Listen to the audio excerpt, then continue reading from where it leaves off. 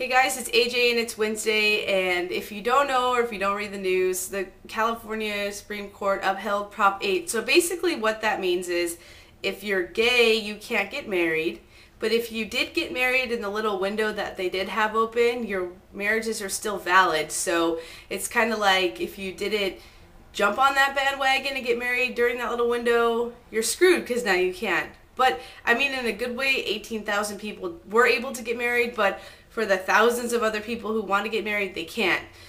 It's kind of a fucked up situation, don't you think? And so last night in Long Beach, we all had a little protest. So here's a little clip of that. We have to say something. Hey guys, it's AJ and Melody, and we're at the Prop 8 protest part 2. Continuum. Protesting for equal rights. Just thought you guys would want to see. Like everybody else. Melody has a sign on her back.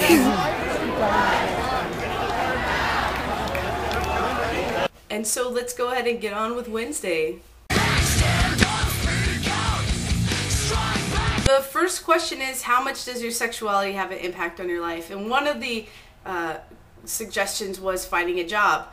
And I always find it difficult to find a job because on my job applications, it says my name, Amanda, and in parentheses, AJ. So most of the time when people will call me back for a job interview, they call and they ask for me and they hear my voice, and on paper, like, everything looks great. But then I go to the job interview and I walk in and it's not like I'm wearing a dress and some heels. Like, I'll wear a button-down shirt and dress pants and man shoes. So I totally have that stacked up against me. So let's say I'm like the world's best snake charmer, and I've snake charmed for 20 years and I can make snakes dance like nobody else. But then there's some hot chick who comes in, and it's a guy who's interviewing, let's say, and she's, you know, done it for a couple years, but she doesn't have the qualifications that I do.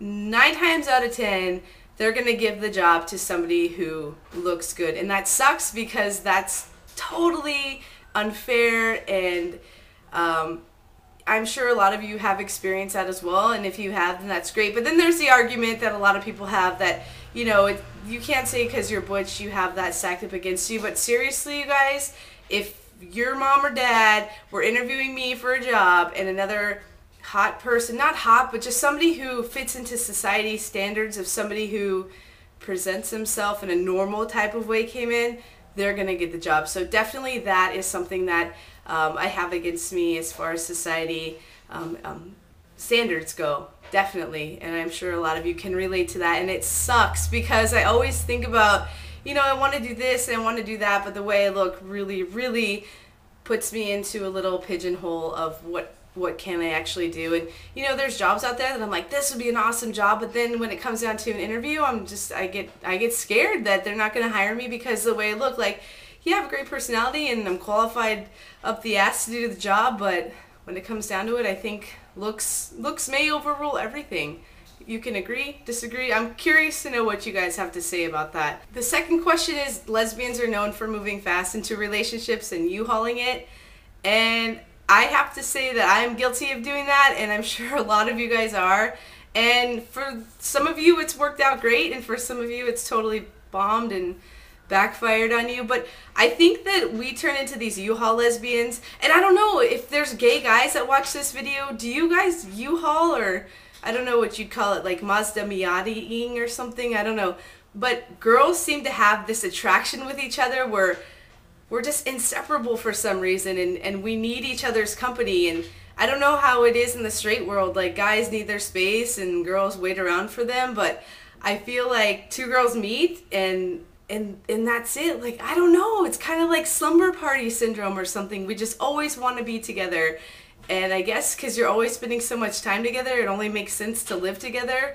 But I think once you live together, that's when it becomes hard, because we move in with knowing each other for a couple months, and then you don't know, they like the toilet seat up or down, or they like the toilet paper going one way or the other.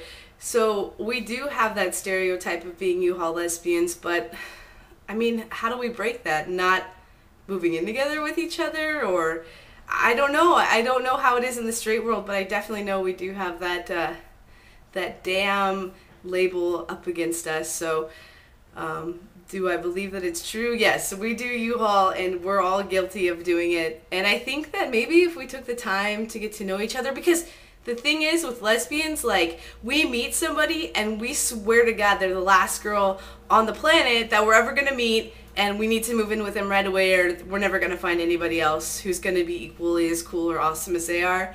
But that's not the case. And then, you guys, I'm old and I've done it, and I think that we should just take our time and get to know the people before we move in with them. That way you don't end up with baggage and cats and shit. Yeah, so that's my Wednesday video. I'll see you guys next week, and have a good weekend. Oh, lastly, about the hate crime that happened in San Diego. It's a terrible tragedy that happened, and I really think that we should teach tolerance to everybody, and it's an important video to pass around. So I'll put the link over there, and have a good week, and I'll talk to you guys later. Bye.